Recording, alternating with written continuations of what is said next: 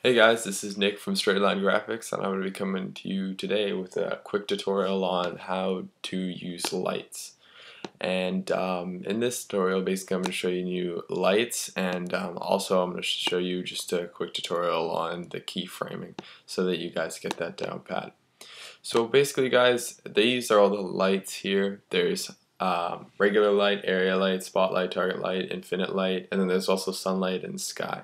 And essentially what all these do, light emits light from the bottom, and basically, yeah, it's my preferred type of light.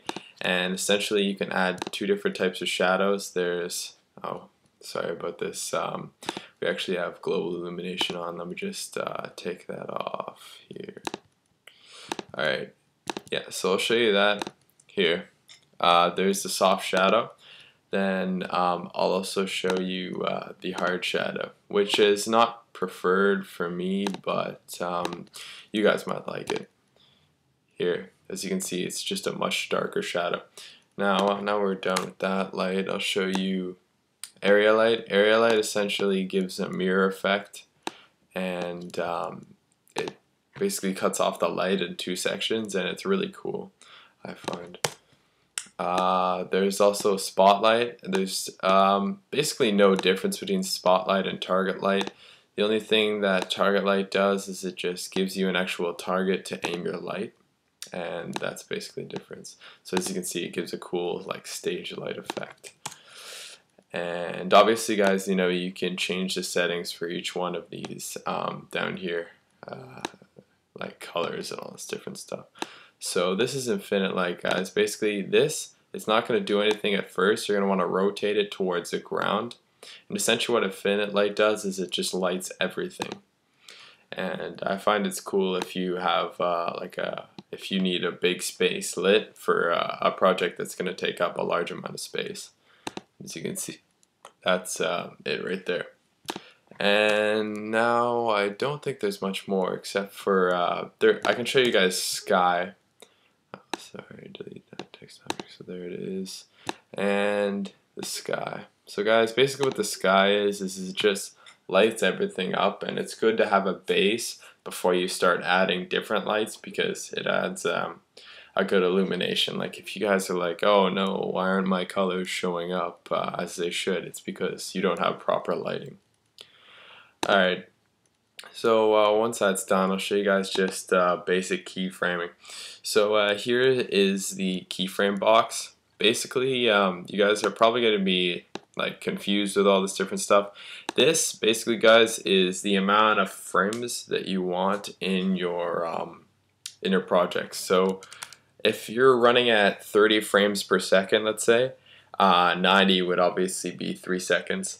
And so you can extend it. Generally, a good intro is around 300 to 400, which is not too long but not too short. A really short one, which I just released, was only 150 or 170, and that was a bit too short for me. So preferably you're going to want around 300. And this box basically goes down through all your frames, and you can extend it by doing like this. But if you want it more precise, you want to close it, and you can actually get to each individual frame. And yeah, that's about it. You guys basically here, this is just to play. As you can see, nothing's happening because I haven't keyframed anything, and this is just to reverse through it. Now note guys, if you have a really complicated design, it might not reverse fully, and every time you're dealing with like through C, you have to when you're starting off, bring it all the way back before you start it again, because it might like keyframe too early and you'll start getting really confused and think there's something wrong. So yeah, I'll just show you guys a typical keyframing thing. Basically regular keyframing, when you're moving around, you're going to want to click here. So see how this is X coordinates, which is left and right, Y, which is up and down, and then there's also Z, which is back and forth. So once you have that, I'm just going to keyframe this. It's just going to be a simple movement. So you're going to want to go to animation and add keyframes, so they go red. Now you guys got to remember, this is where you place the keyframe. So as you can see right here, you see that little dot? When you click it, it highlights in orange. That's your keyframe. So when you bring this all the way to 80, you're going to want to change it. So if you want to move your text, obviously. So I'll make it go up and to the side. And as you can see, guys, Cinema 4D actually is really interesting because it doesn't do the exact motion. It finds the quickest path to where your next coordinate is. So as you can see, look, it's just moving.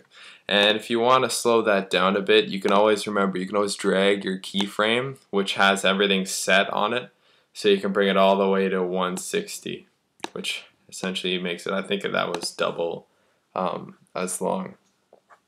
And obviously, guys, you can press the reverse button and it brings it back because it's not too complicated. Now, when you're dealing with cameras, guys, cameras, the main keyframing is right here. Some of you guys may get mixed up when you're keyframing. Never use your keyframe that goes here in the animation box with the camera keyframing that goes here. You're not going to want to mess that up. That's a problem that I had when I first started. So once you have that camera, the camera essentially is keyframed by here, and you can see the keyframe button right here, this help.